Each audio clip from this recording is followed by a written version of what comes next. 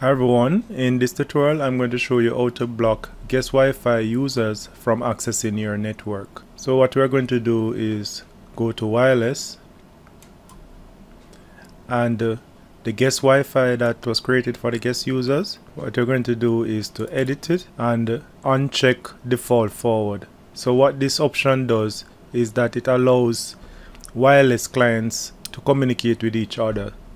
So by disabling it, clients who are connected to the same access point, which is the guest access point, they won't be able to communicate.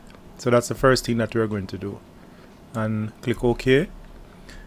Next, we're going to go to IP, pool, and we're going to look at our pool for this DHCP server. So this is the IP address range that users from the guest Wi-Fi or the guest network will get their IP address from this range. We're going to copy this range and create a access list with it. So go to IP firewall address list. We're going to create a new address list. So we're going to call this guest users. So this is the IP the address range for them. Okay. Now we're going to create some firewall rules. So we're going to filter rules, and the first rule that we're going to create is in the input chain, and the input chain is anything that is coming into the router and destined for the local, for the router itself. So anything that is coming in, so we're going to catch all the traffic as it comes into the router. Go to advanced, and the source now will be the guest users, so that will be a source address list. Then let us go back to general, and the destination IP now. So anything that is going to our local network, so we don't want the guest users accessing Winbox, we don't want them to access web config or anything like that. So we're going to block them from all of those things.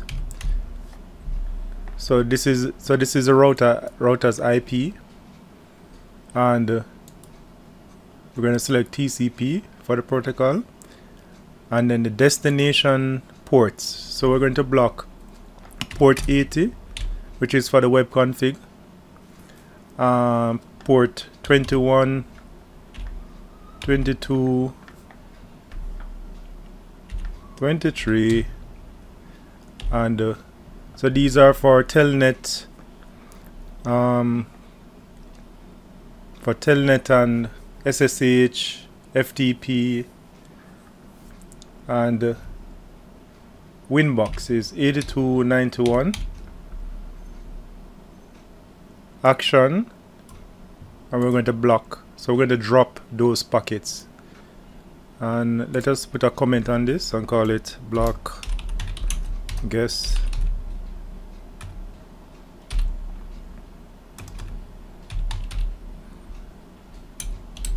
let's call local ports, so at least we'll know that we are blocking them from the local ports. Okay. Next, we're going to create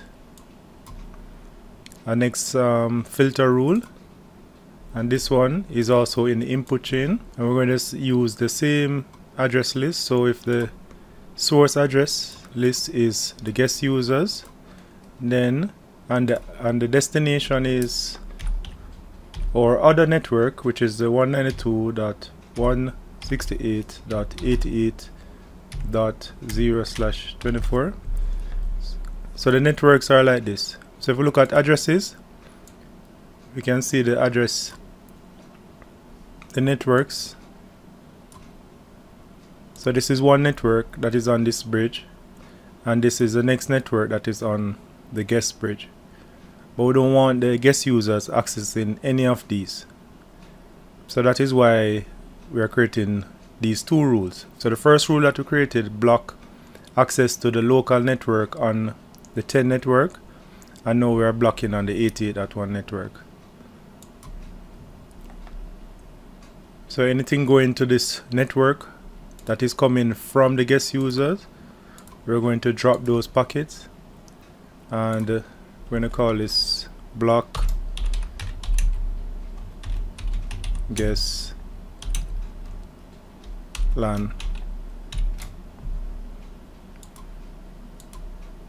Alright, so I'm going to do a test from a phone that is connected to that network.